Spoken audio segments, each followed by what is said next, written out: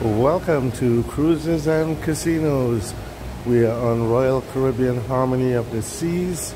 Today is Monday, September 4th, 2023, our first sea day. And I just came out from the Solarium Bistro. I made a video of the breakfast buffet. I just wanted to show how Royal Caribbean Cruise Line deals with, I guess, cruise line's worst nightmare. These, I believe they're known as deck chair hogs.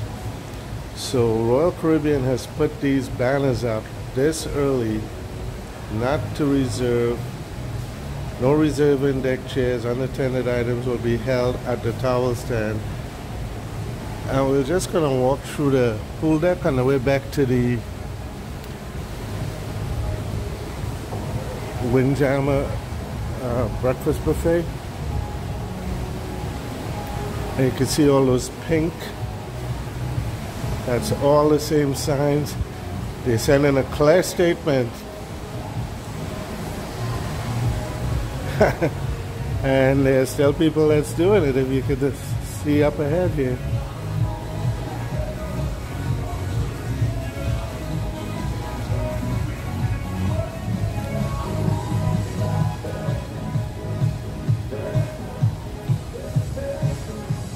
Some people are putting the towels over the sign that is put up, their personal stuff.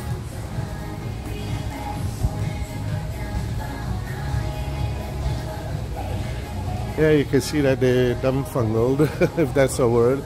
Like, what's this?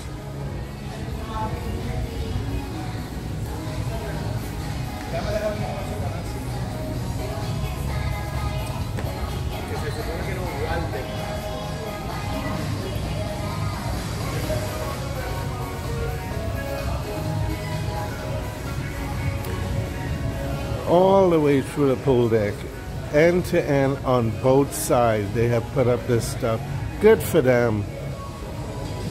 Other cruise lines should follow suit.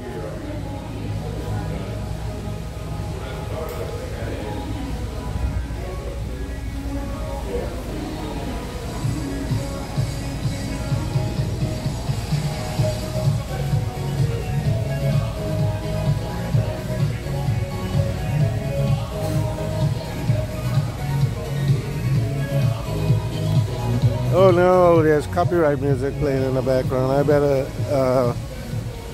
end this video. So I just wanted to show that it's like an epidemic on Carnival cruise ships. It's just unreal. I don't think we've been in a lounger chair on a Carnival cruise ship for the entire year, and even more than that, because it's always reserved with nobody in it.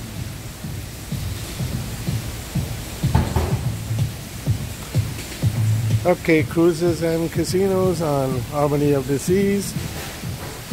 Take a look at Royal Caribbean solution to deck chair hogs. I think it's a good thing. I would imagine most people would think it's a good thing. Thanks for watching.